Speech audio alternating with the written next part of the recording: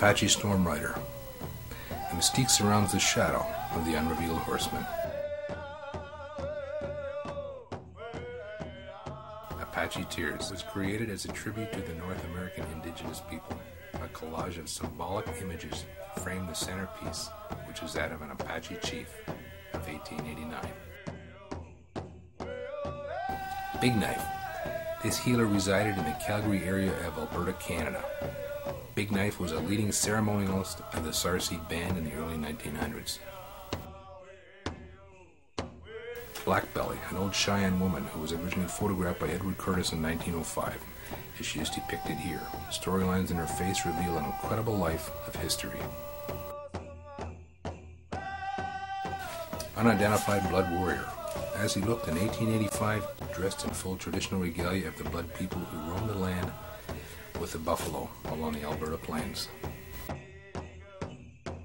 Chief Dan George, a Canadian legend from the Burrard Squamish Nation of North Vancouver, BC, Canada. He's a longshoreman, spokesman, author, and actor. It's not the colors you wear, but how you wear them.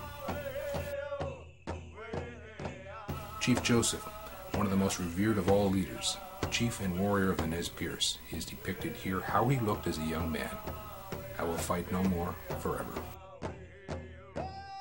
Chief's daughter, ready to ride. Maureen Big Plume, as she looked in the early 1900s, she was the daughter of a Stoney chief in a place called Indian Village in Calgary, Alberta, Canada.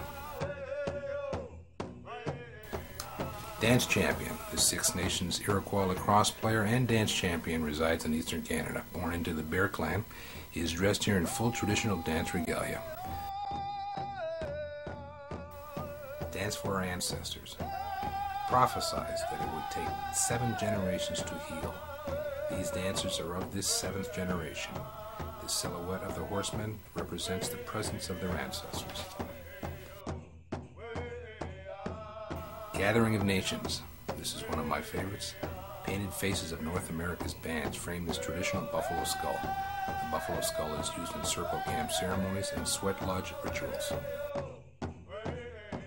Geronimo, medicine man, warrior, and leader of the Apaches. They say that he could not be caught, that he would literally dodge bullets. Depicted here in 1905 at the age of 76. Grizzly. The bear totem is a powerful symbol for the indigenous people. It represents courage, strength, and self-reliance.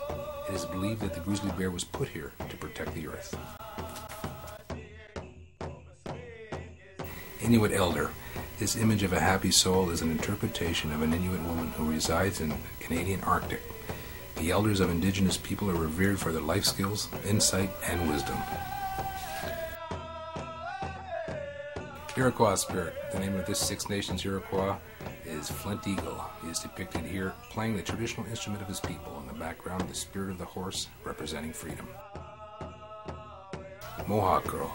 The Six Nations dancer is of the Turtle Clan. Her name means paddling down the river. The Mohawk bands reside in eastern Canada. Old Buffalo Hunter. The storylines on this portrait depict the weathered life and times of an old buffalo hunter. His name was Lame Bull. Interpreted here as he looked in the early 1900s. Lame Bull was of the Blackfoot Band, who roamed the plains of Alberta, Canada. Path of Choice. Gall was a Sioux warrior and leader. He is the centerpiece for this depiction of his First Nations legend, the Wolves Within. It tells how one evening a Cherokee elder sat with his grandson to tell him about the battle that goes on within people. He said, "My son, the battle is between 2 wolves inside us all. One is evil. This wolf speaks with anger, envy, jealousy, hatred, sorrow, regret, greed, arrogance, self-pity, guilt, resentment, inferiority, lies, false pride, superiority, and ego. The other is good. This wolf speaks with joy, peace, love, hope, serenity, humility, kindness and caring, empathy, respect for self and others, generosity, truth, and faith." The grandson listened to his grandfather's words and asked, "Which wolf wins?" The wise Cherokee elder looked into his grandson's eyes and replied, "The one you feed." Plains Dancer. This proud depiction of a dancer in full traditional regalia is seen here as he looked in the early 1900s. He was of the blood people who resided along the Alberta plains of Canada. He had 3 names: Spider, Big Crow, or Longhair. Shoshone warrior. Rabbitail was his name, and he is depicted here as he looked in the late 1800s. He was known to be a very proud but vain warrior. He liked to look at himself and was rarely seen without his brass-studded mirror war club. Sitting Bull. Yotanka Yotanka of the Teton Sioux, a medicine man, warrior, and chief. I will fight and die fighting before any white man can make me an agency Indian. Ghosts of the Heights. These endangered snow leopards dwell along the mountain ranges of Asia. I was commissioned to illustrate this original for an individual who works with an organization that strives for the preservation of these wildcats. Soulmates. These cougars are a natural part of the West Coast landscape and inhabit the wooded and hilly terrain of Vancouver Island. Stoney Chief. This Stoney Chief was a prominent leader of the Stoney Band in the early 1900s along the Kootenay Plains of Canada. In the 1940s, he rejected the reservation and moved to the Kootenay foothills. Some of his people followed him, and the government later gave him his own land there. War drums of our past, part of our history and heritage. Yotanka Yotanka, Sitting Bull, medicine man, leader, warrior, and chief. He was the incarnation of the fighting spirit of the Teton Sioux Nation, a man of blood and iron.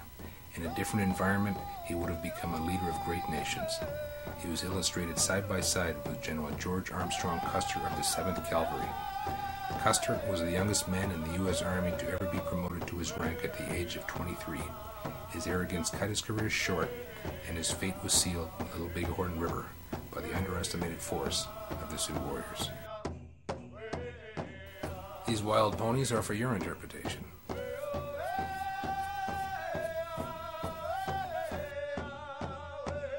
I would also like to acknowledge the creative team of one, our site manager and videographer, Arthur Souls.